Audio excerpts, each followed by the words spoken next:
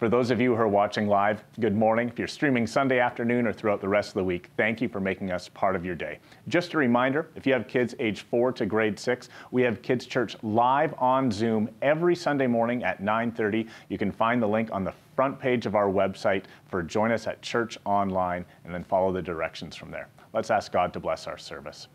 Heavenly Father, we are reminded that you cannot cancel Christmas, and that whatever happens all around us, that you are the one who is the same yesterday, today, and forever. As we sing, as we listen to Mel's message, and as we spend time with our family, may you be glorified and exalted above all things. In Jesus' name we pray. Amen. Welcome, and thank you for joining us today for Ellerslie Church's online traditions service. Let's open in prayer. Dear God and Father of our Lord Jesus Christ, we gather for worship on this first Advent Sunday with the desire to exalt you as our King and God. May our praises rise as incense before your throne. In Jesus' name we pray. Amen.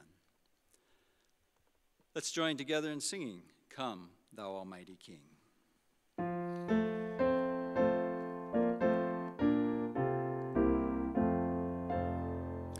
Come, thou almighty King, help us thy name to sing, help us to praise.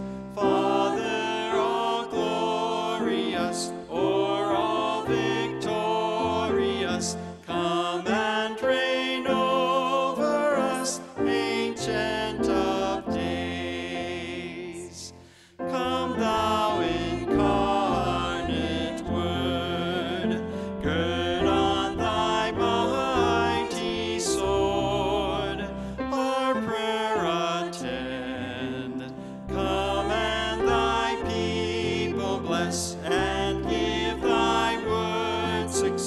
Spirit of holiness, on us descend. Come, Holy Comforter, thy sacred witness bear in this glad hour. Thou who almighty art, now rule in every heart, and ne'er from us depart, Spirit of power. To thee, great one in three, eternal praises be, hence evermore. Thy sovereign majesty may we in glory see, and to eternity love and adore.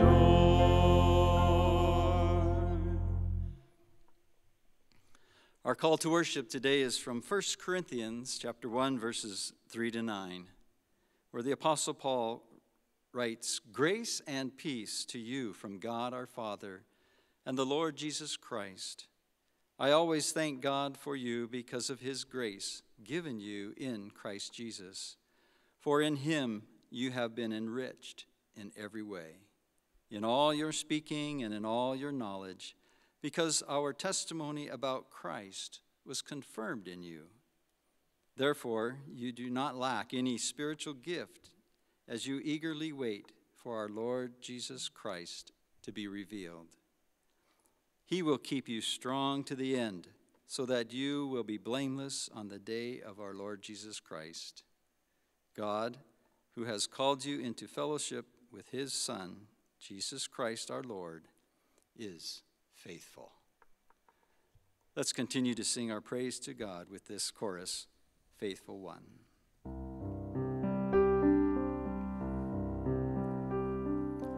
Faithful One, so unchanging, ageless One, you're my rock of peace, Lord of all, I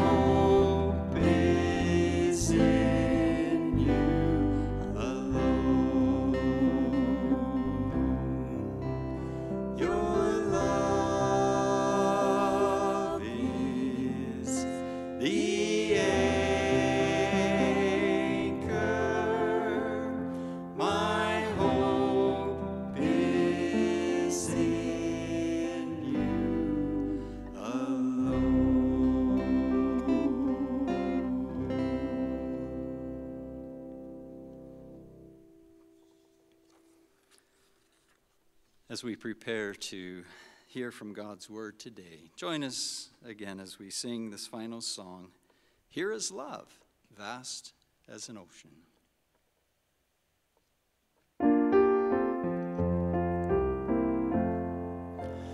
Here is love, vast as the ocean, loving kindness of the flood, when the Prince of Life our ransom shed for us his precious blood, who his love will not remember, who can cease to sing his praise, he can never be forgotten throughout heaven's eternal days.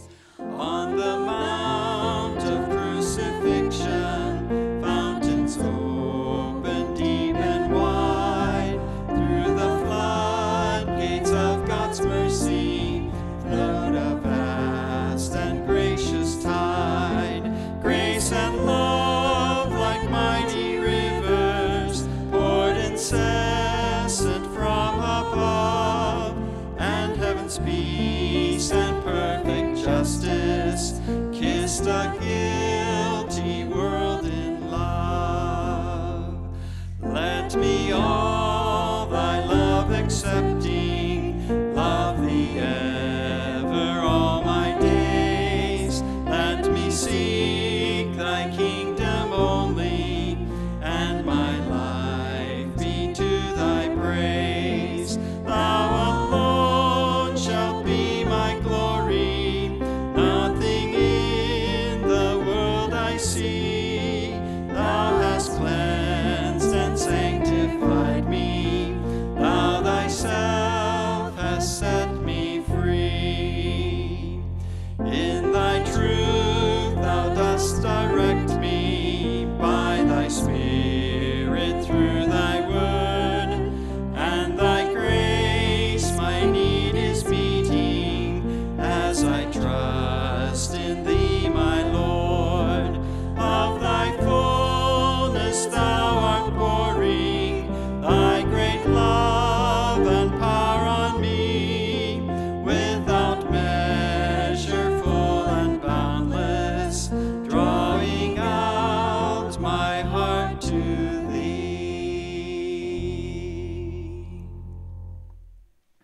Let's pray together.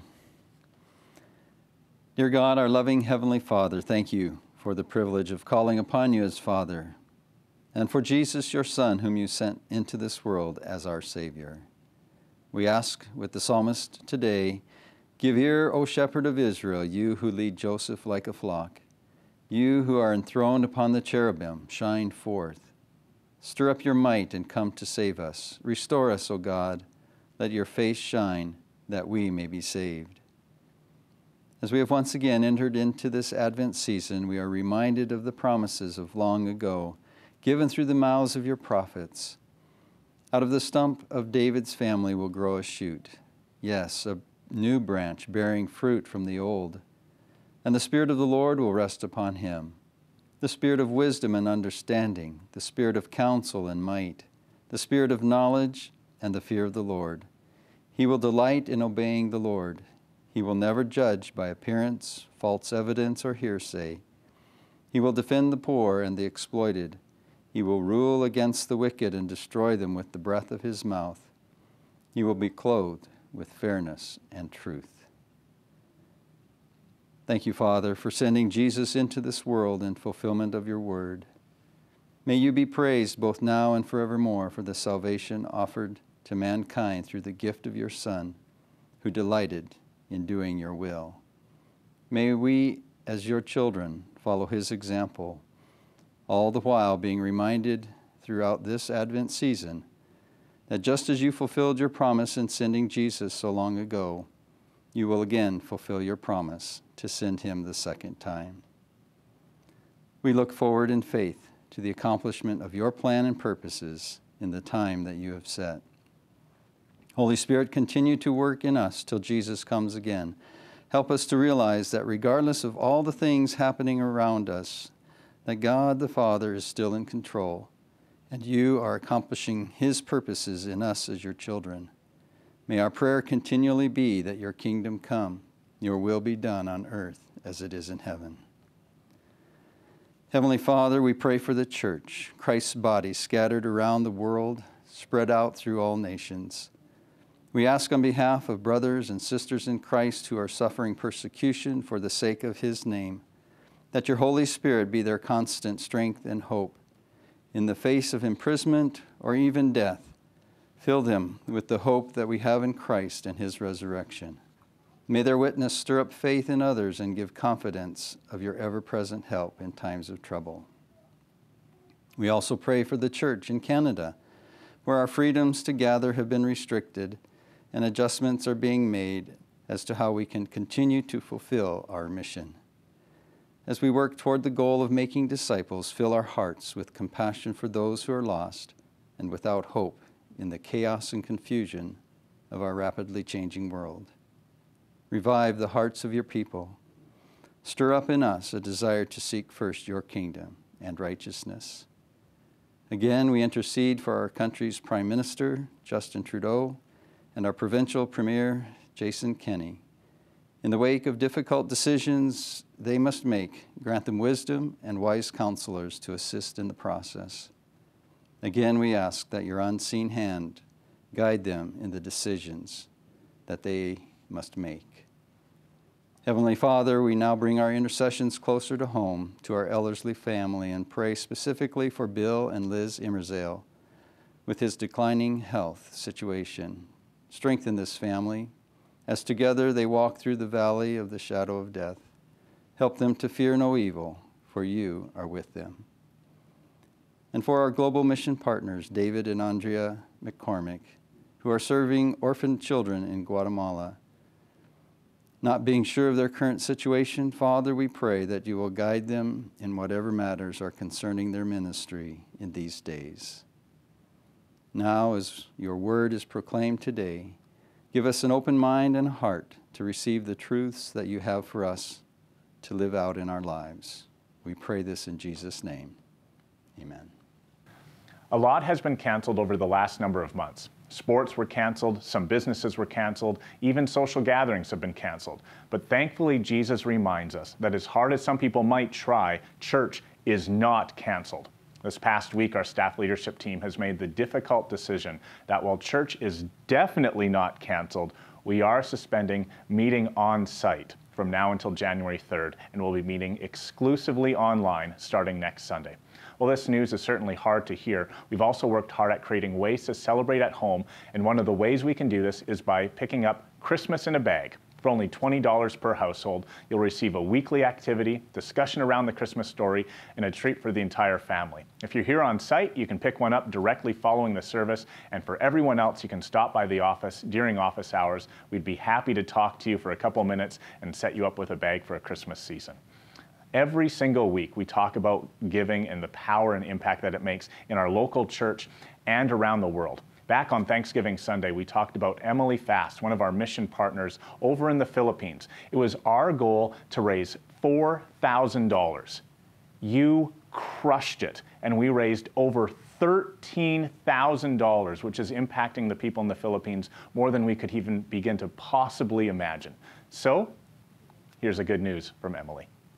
Hi Ellerslie, I just wanted to send you guys a quick but really big thank you for your Thanksgiving offering a couple weeks ago that's going toward the San Agustin Giving Project. And wow, the amount that you guys sent in is way more than we had ever expected, and it will definitely be able to help even more people than we had initially planned. So I just wanted to thank you guys so much for your generosity and for being a blessing to us and to the people here. God bless. Thank you for your faithful giving, whether to Emily Fast or to the ongoing ministry here at the church. If you would like to continue to do so, there's numerous ways if you go to erbc.ca/give. Now, grab a pen, a notebook, and your Bible for our brand new sermon series, Can't Cancel Christmas. Early this fall, we decided that the best theme for our Christmas celebrations this year was the bold, bald declaration, Can't Cancel Christmas. It might seem somewhat, well, odd, inconsistent maybe, ironic at least, to introduce that theme today because on this first Sunday of what is traditionally the beginning of the Christmas season, and we're beginning our Can't Cancel Christmas teaching theme for this month, we are also having to announce that we've decided that the wisdom way for us is to cancel, no, we're not using the C word. We are going to suspend our on-site Sunday services until at least January. That won't impact most of you because we'll still be working hard at maintaining our online services and even improving the experience in ways that we can connect better with each other. But we won't be gathering physically for at least 5 Sundays. You can check our website for an announcement, which will be posted later today, about further details on that. So is that ironic timing or what? Well, maybe it's actually good timing, because as we've been planning for 2 months now on how we deliver on this theme, we said to ourselves that we don't have any idea what the Christmas season will bring, so let's put our effort into helping us do Christmas well at home. So maybe the timing is actually, well, you might think we even planned it this way. We didn't. The whole point of this series is to remind ourselves that whatever happens to us in terms of how we are able to celebrate Christmas this year does not mean that Christmas is canceled. You can't cancel what happened. I mean, really, when a baby's born, you can't cancel the birth. You can't press rewind, stuff it back in. It's happened. You can't resent it, or you can resent it. You can mitigate the results of it. You can reinterpret how it happened, put whatever spin on it you want. You can react to it in all kinds of unhealthy ways, or you can work with it well. One thing you can't do is make it unhappen. Now, I'm pretty personally and quite emotionally engaged in this idea this Christmas. Because 35 years ago this fall, an older teenage girl and her boyfriend conceived a child. Although they had no God influence or even God inclination in her heart that she was aware of, she had a sense that this life that she was part of conceiving was human. And she could not just cancel it. In the end, she chose to give birth and to adopt that child. She chose us very carefully to be her parents, or to be his parents, because by that time she had met Jesus. And she wanted her son to follow Jesus. 3 weeks ago, this weekend, that son, a man who loves Jesus, and his wife, who loves Jesus, gave birth to a child who we think is pretty cool. At least 3 weeks old, we see indicators that he might be the smartest kid ever born. But here's one of the coolest things. Because this young woman did not live in reaction to or denial of what happened, or even try to erase the memory of it, this week, 3 grandmothers, LaDonna, our son's wife's mother, and his birth mother, got together on Zoom to celebrate the birth of a boy who has 3 grandmothers in his life, all of whom have dealt with an unplanned birth that happened 34 and a half years ago. You see, if Jesus is who he claimed to be, whom the evidence suggests he is, coming to terms with this birth continually in everything and through everything is absolutely essential. You can't cancel it. It happened. You have to come to terms with it in the most healthy way possible. And so for the next 4 Sundays, we'll be looking at that from 4 different angles. 4 of the big things Can't Cancel Christmas implies. Today we're going to see one huge thing that we need to come to terms with, because against all odds, this birth happened. Can't Cancel Christmas shows clearly, vividly, dramatically that you can't cancel the plans of God. For almost every one of us this Christmas, there's some kind of plans that have been canceled. Most of us have said, at least in some way, well, I guess that plan goes out the window. For some of us, perhaps big plans. This was supposed to be the year that whatever. And it's led to a variety of understandable emotional reactions, right? Some of us, and that would be me, hadn't made our plans yet. But we're still ticked because COVID canceled the plans we would have made. We'll be looking this morning at the account by the gospel writer Matthew of the birth, life, and teaching and death of Jesus. Turn to the Gospel of Matthew, the first book in the part of the Bible we call the New Testament. First book, chapter 2. The second page of the New Testament. This chapter is what we might call the adult version of the Christmas story. No shepherds, no Joseph and Mary, just Jesus, the baby, and 2 rather unusual but significant characters. Actually, one central character, and from a story perspective, his foil. Now, the subject headings in our Bibles don't really help us understand what Matthew is trying to communicate.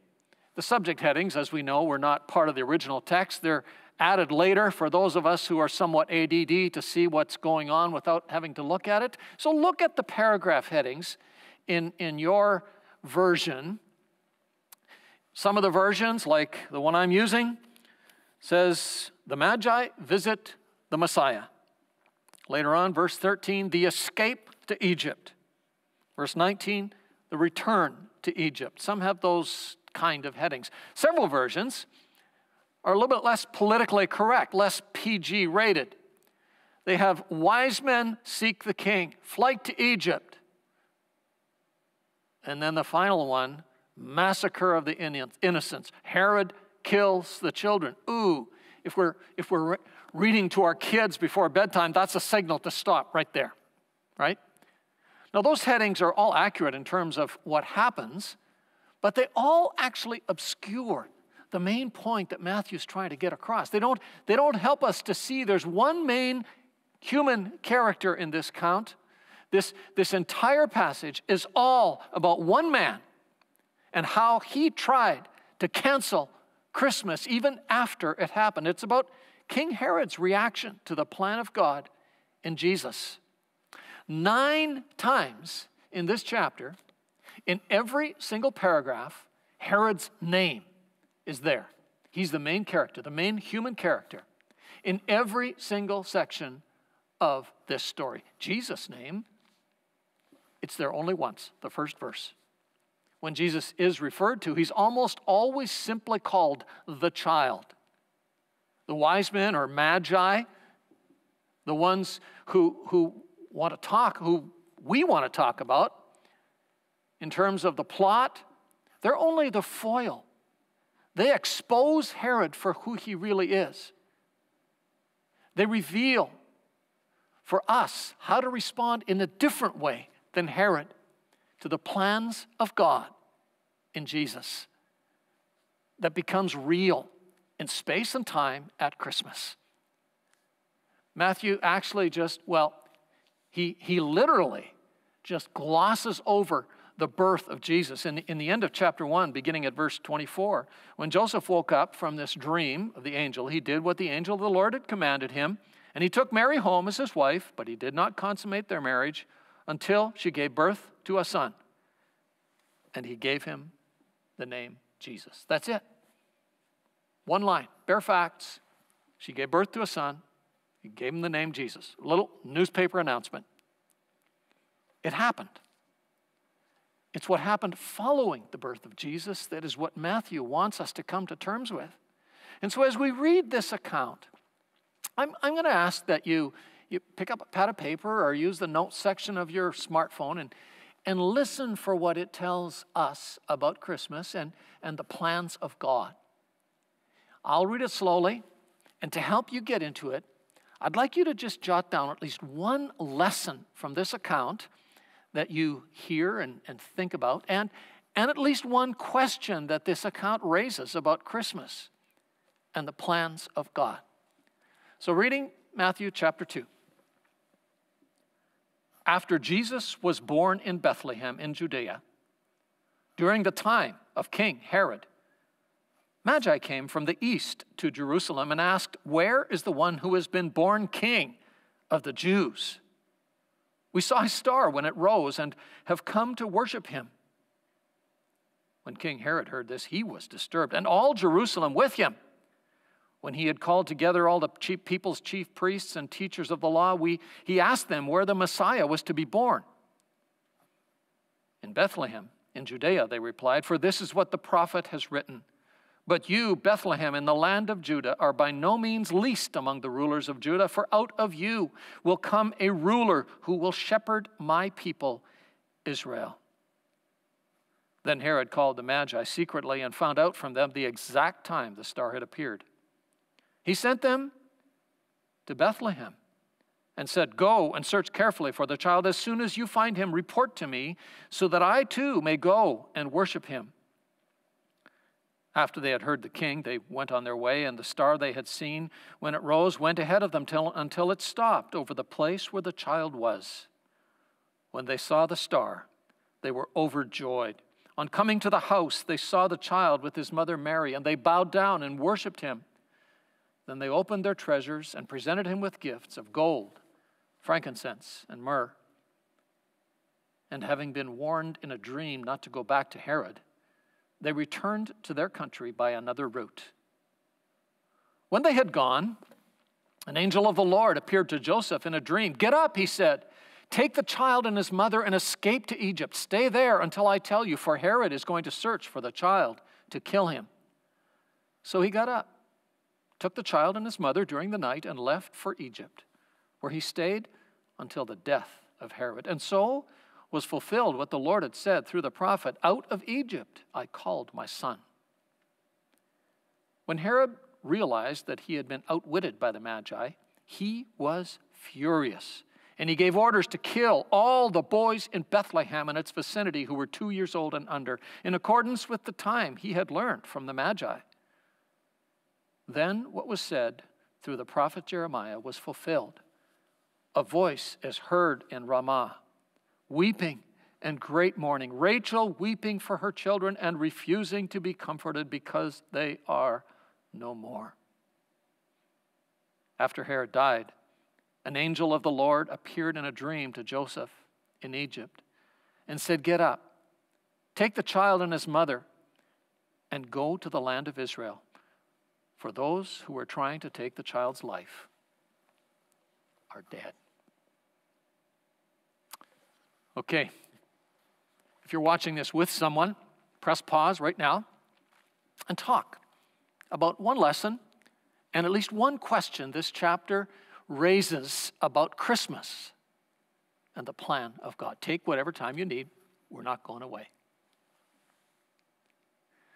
All right, let's dive in. We obviously won't surface or speak to all of the things that you came up with, but we're going to talk about one lesson and two questions. So first of all, the lesson. As we read this chapter, the second page of what we call the New Testament, the record of the big news, the big new step in the unfolding of God's plan to recreate what humans screwed up. The big lesson in this chapter that we have to keep coming to terms with, well, it's the one we've already put out there. You can't cancel the plans of God. That's what Matthew wants us to know and to make sure we are coming to terms with. That's why the Magi, which was a broad term for people in the ancient Near East who were into some combination of astronomy, astrology, and philosophy, depending on which of these were at the fore of their practice. Many of them were legitimate seekers and thinkers, early scientists. And the observation of these astronomers, the reason the star is significant is that in following the stars, astronomers saw patterns. They saw patterns and designs. They saw that the universe operated according to an order, a grand design, a plan, a purpose for it all. Magi looked at the universe, and they also read the texts of other major religions of the day to see if what they said made sense regarding the plan that must be. They had witnessed a change in the universe, which in their mind indicated a change in a plan, a star they had never seen before, and perhaps they had read in the Hebrew scriptures that talked about a star who would be born. In the Greco-Roman world of their time, legend had it that by watching the stars, Babylonian magi had already predicted the rise of Alexander the Great and of Caesar Augustus. Perhaps in their research they had come across the prediction by the pagan prophet Balaam that God used to confront his people. A star will come out of Jacob, a scepter will rise out of Israel, a ruler will come out of Jacob.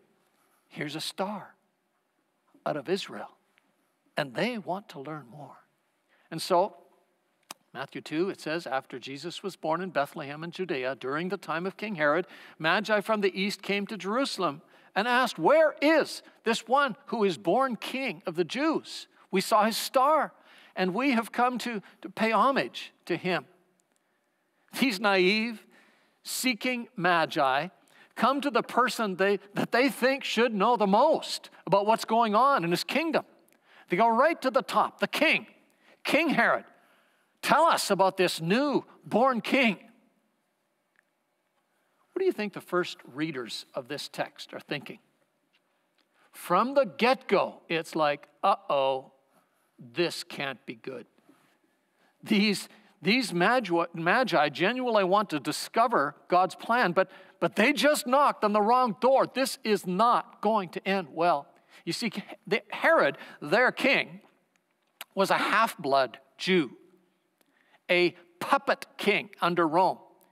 He had ruled the Jews at this time for 43 years, 7 as governor, and when Rome realized that the Jews needed to think of themselves as having a king, they said, okay, we'll make him king.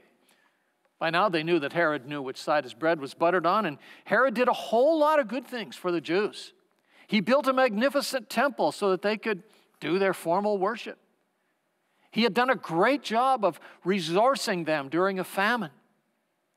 But he was always a puppet to Rome. He would never lead them to uprise or to rise up against Rome. And number two, Herod was absolutely paranoid. If he even sniffed that someone might be thinking of undermining him. And he got worse toward the end of his life. He killed his favorite wife and at least 2 or perhaps 3 of his sons and several of his other close associates, paranoid and powerful, with the backing of Rome. Not a good combination. And the tension gets more palpable when you look at the question these magi asked. Where's the one who has been born king of the Jews?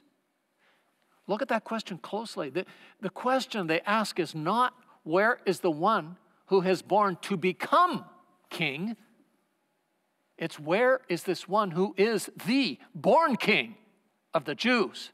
Can you see how this presses the central button that would have made Herod flip out? One of the things that fed into his paranoia, that woke him up at night in a cold sweat, was that no matter how much good he did for the people, he knew that in their hearts they considered him a usurper, an imposter. He was not really their king because he was not born king. He had likely heard of the scriptures which had predicted that one day a ruler would come that would be the born king from the line of David. And one motto that drove him on was, not on my watch. He had a good gig going, and he knows that if this is true, his gig is up. And so he goes to the experts on the plans of God. And what is it he asks? Not whether the scriptures promise a king, which tells me he probably knew about it, but where this Messiah, this one sent from God, was to be born. And indeed, in the many, hundreds actually, of prophecies of this one who was to be born to rule the earth, not just Jews, there were several references to the town of David as his birthplace. Bethlehem, like Micah chapter 5, verse 2. And Herod sets about to do what had been tried many times before. He tries to cancel the plans of God. And so you've got several people who genuinely want to know God's plan. And on the other hand, a king whose one big goal is to cancel God's plan. The point of this whole account is to show that even though God's plan involves a vulnerable, helpless baby born to a powerless young couple, no powers on earth, no power in the universe can cancel the plan of God. And Jesus is the plan of God. Folks, whether we claim to know and follow Jesus or not, the number one thing we have to continue processing is, am I responding well to this birth?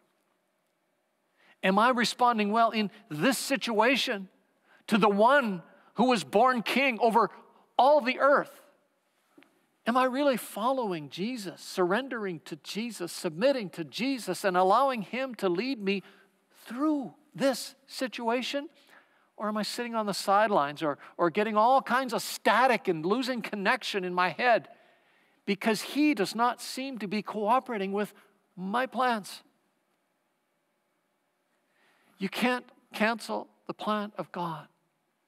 And the plan of God is Jesus. You can't even talk about the plan of God for you in any situations without bumping into Jesus. So that's the lesson of this chapter. But this story also points to some of the huge issues, some tensions, big questions we have with this plan of God in Jesus and how it rolled out, how it's rolling out in our lives. This morning, we'll simply put 2 of those questions on the table. Think about questions from that this story surfaces about God's Christmas plan that can't be canceled. Questions that make us wonder whether God's plan is really as good as we want to believe. First, well, what's our default criticism? after we've reacted and confronted someone about a decision that was made that didn't go the way we want it to go, after we've let off our steam, and our final stab is often this: okay, I get that I can't change it. I see why you did it, but the timing just sucks, right? Isn't that what we often struggle with about how God does or doesn't work with us and in us? Sometimes we don't blame God. We blame the people around us, the people who make decisions that impact us. You couldn't have picked a worse time to allow this to happen. God, I want to trust you, but if you're going to come through for me, now would be the time. The very first verse of the chapter puts the timing issue on the table. After Jesus was born in Bethlehem in Judea, during the time of King Herod, during the time of King Herod. And as the whole tension comes to a climax with the slaughter of the 20 innocent babies, that is a very real question, isn't it? It's even more stark when we realize that the timing God chose for Jesus' birth was toward the very end of Herod's life, when his paranoia had certainly become clinically diagnosable mental instability of some kind. It happened probably about 3 years before Herod's death. It's like, really, God? It's almost over. Herod's going to die within several years. You've waited this long? Would 3 years really make that much difference? You know, we like exploring the way Luke's gospel talks about the timing of Jesus' birth. He talks about it in terms of another leader of the day who made a decision that impacted this birth. Quirinius, the governor, making a decree, not just a strong suggestion, a decree, a mandate that everyone, regardless of their situation, had to go to the ancestral home, their family, to be registered. And we love pointing out the fact that the census that forced Joseph to take very pregnant Mary from Nazareth to Bethlehem, his ancestral birthplace, to register, which it just so happened was where the Old Testament scriptures had said Jesus was to be born. We love that. Joseph would never have come there at this time if it wasn't for the census.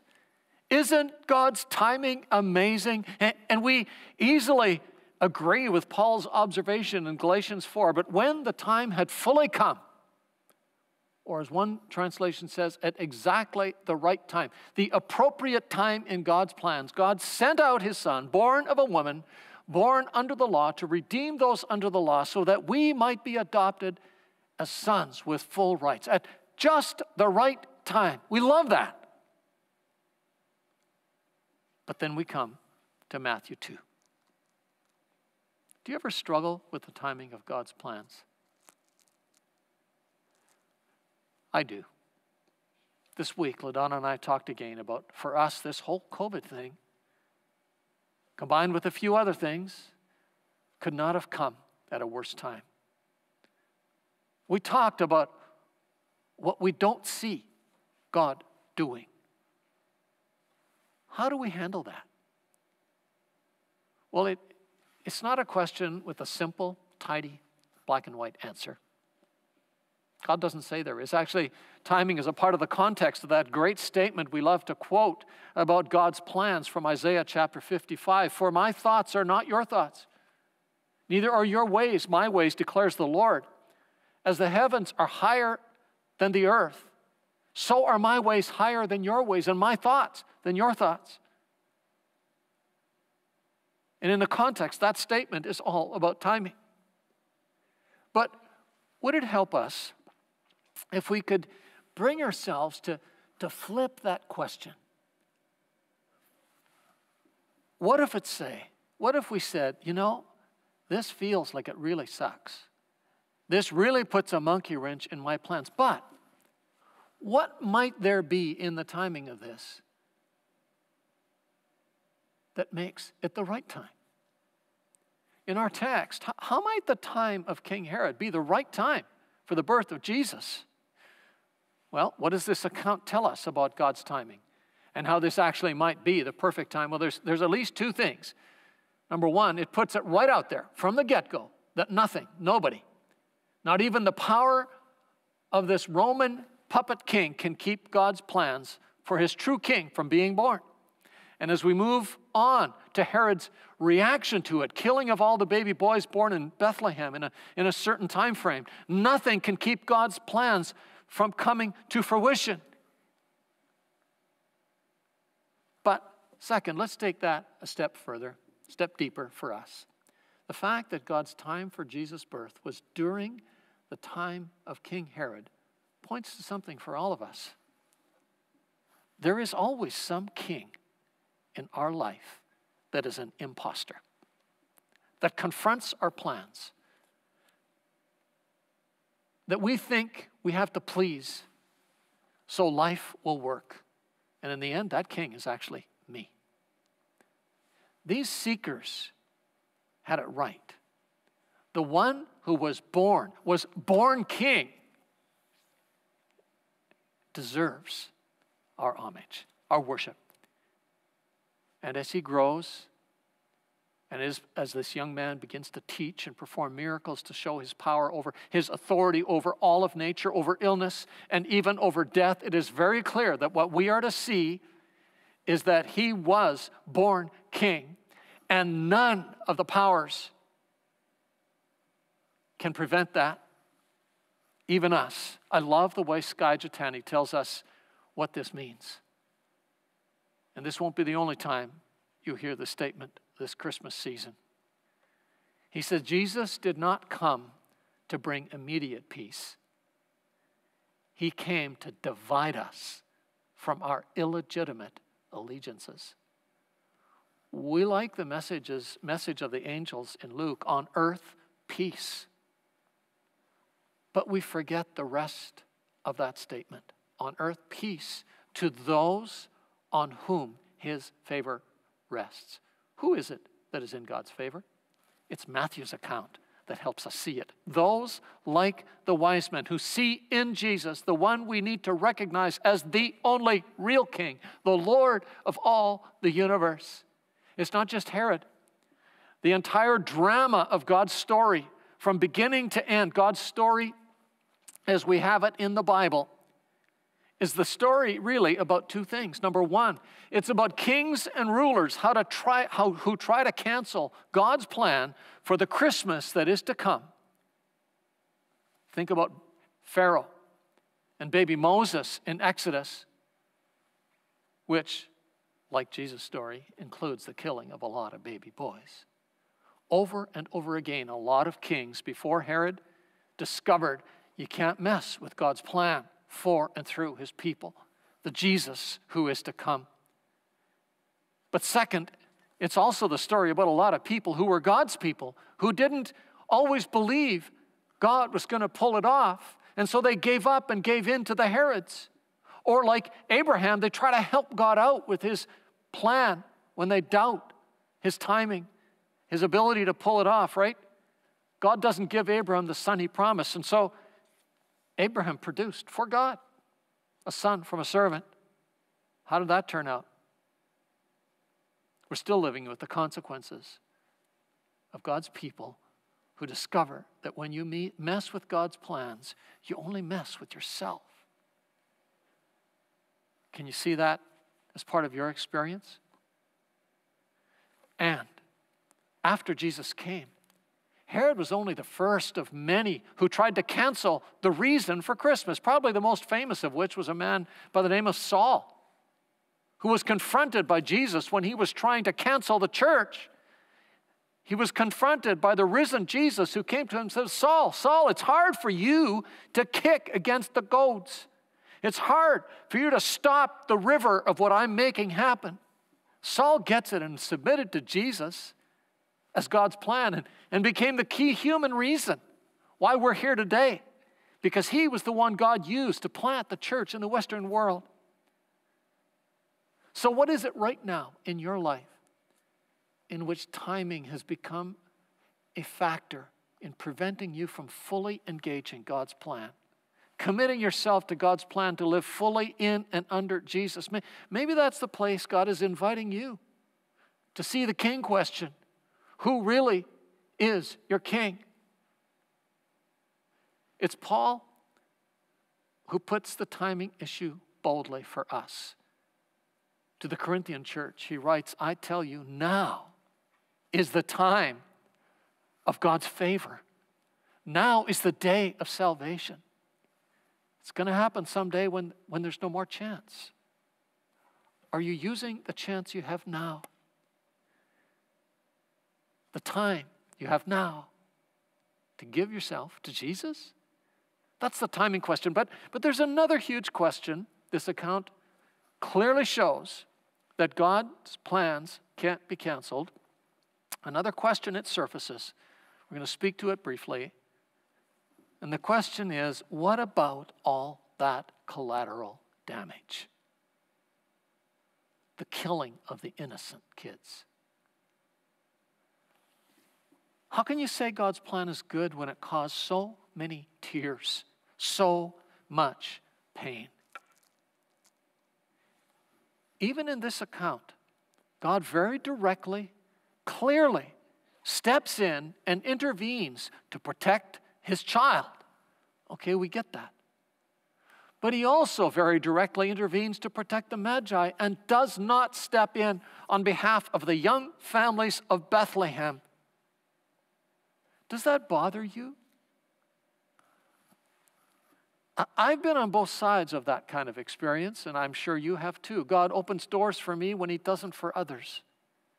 It's so easy to buy into the, well, I must be doing something right line. But inside, I know that's not it. Because I've also been on the other side. God opening doors for, pouring blessing on others when he's not doing it for me. How do we come to terms with that? Well, again, there are no simple answers. Let me just make several statements which don't really change the horror of this, nor even our feelings about it, but they are true statements that we need to factor in regarding how we think about this story. Number one, God did not cause this evil. It is an example in the story of the one God sends, of the results of humanity trying to go it alone, independent of God, and making themselves the center. It's an example of the extreme results of that. And so it's an example of exactly what it is that Jesus came into this world to resolve. It's how these readers were originally to understand this, because he quotes from the prophet Jeremiah, which promises that there will come a time when these tears will end. But what about those mothers and fathers of Bethlehem? Can you imagine how those parents would have felt toward Mary as her child was growing up? And theirs never would. It's like, why didn't you warn us when God warned you? Right? Can you imagine when Jesus became popular as a teacher and people are flocking to him? Would not that just have been like a twist of a knife in their hearts? Why does his mother get to have a proud heart?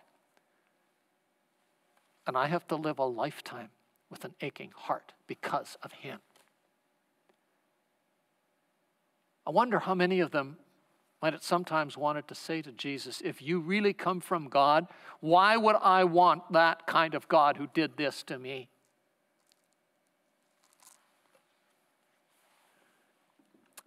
And then, I wonder if it would have made any difference for those mothers and fathers when they saw this one who had been preserved from death, brutally murdered, more painfully and shamefully than their own children. I wonder if they would have thought of the prophecy from Isaiah of this one who was to come. Surely he took up our pain and bore our suffering, and yet we considered him punished by God, stricken by him and afflicted. But he was pierced for our transgressions. He was crushed for our iniquities. The punishment that brought us peace was on him. By his wounds, we are healed. I wonder if, as they saw the sign nailed to the cross, King of the Jews, I wonder if they thought of the question that the Magi asked at Christmas time: where is he that is born King of the Jews? Would they have been able to see that Jesus is the God who sees their tears, who cares about their tears, who weeps himself for their tears? It breaks his heart. Who meets us in our tears, and who promises that because he was born, that one day, as Jesus says in John 16, your grief will turn to joy. I wonder if they would have been able to understand, as John, based on Jesus' promise, tells us that one day he will wipe away all tears. Andrew Peterson has a song that is called After the Last Tear Falls. Listen to some of the lines from that song. In the end, we'll see how the tears that have fallen were caught in the nail-scarred palms of the giver of love and the lover of all. And we'll look back on these tears as old tales. It's very clear in Matthew's account that the reason Matthew has the gall and the insight to start Jesus' story the way he does is that Matthew has come to terms with the meaning of how Jesus' life ends. You see, the one thing that matters this Christmas is that Christmas is not canceled. It happens, which means that the plans of God cannot ever be canceled. It is a central affirmation in history of that wonderful promise from Psalm 33. The Lord foils the plans of the nations. He thwarts the purposes of the peoples, but the plans of the Lord stand firm forever. The purposes of his heart through all generations. Because of Jesus, it's no longer next man up. It's all about last man standing. And we know from the book of Revelation, the message of which is nothing and nobody can cancel the plans of God, and the plan of God is still Jesus. I am, it says, the Alpha and the Omega, the one who is and the one who was and who is to come, the Almighty. Jesus is the one who will be left standing, and he invites us to know that we are standing in him. I don't know what COVID Christmas is bringing you or is canceling for you, but will you go into it resting in, rejoicing in, surrendering into the plan that will not be canceled?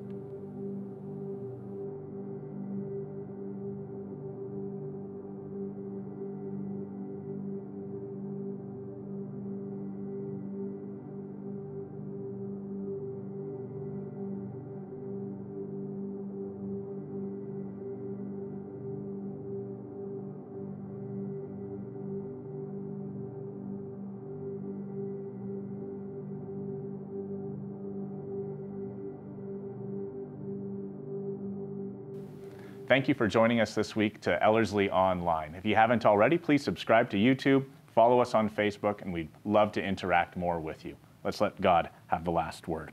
This is from Psalm 33, verses 10 and 11. The Lord brings the counsel of the nations to nothing. He frustrates the plans of the peoples. The counsel of the Lord stands forever, the plans of his heart to all generations. Have a wonderful week, everybody. We'll see you next Sunday.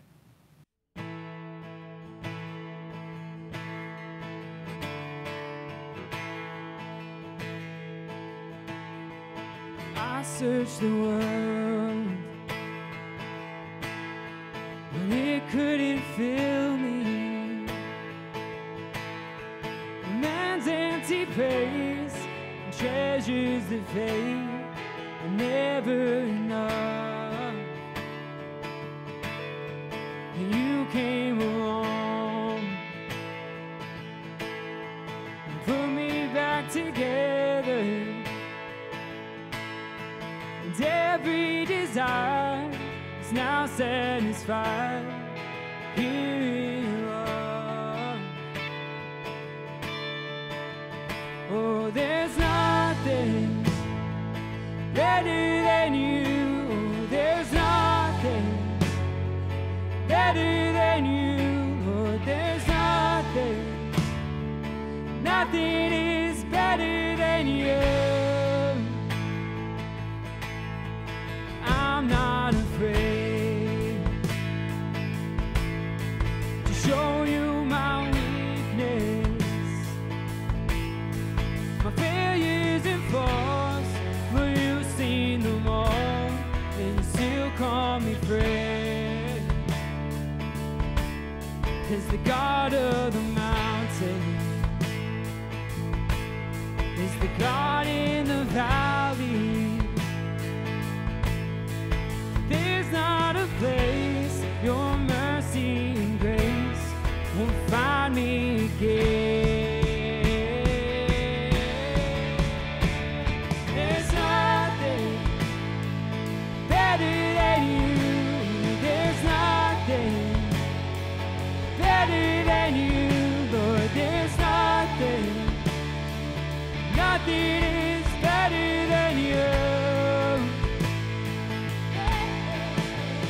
Oh, there's nothing better than you.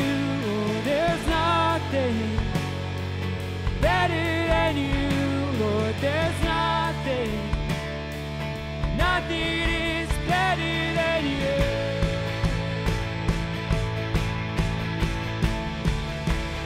You turn mourning to dancing. You give beauty for ashes. You turn shame into glory. You're the only one who can. You turn graves into gardens. You turn bones into armies. You turn seas into highways. You're the only one who cares. You're the only one who cares. Oh, there's nothing better than you. Oh, there's nothing better than you. Lord, there's nothing, nothing is better than you.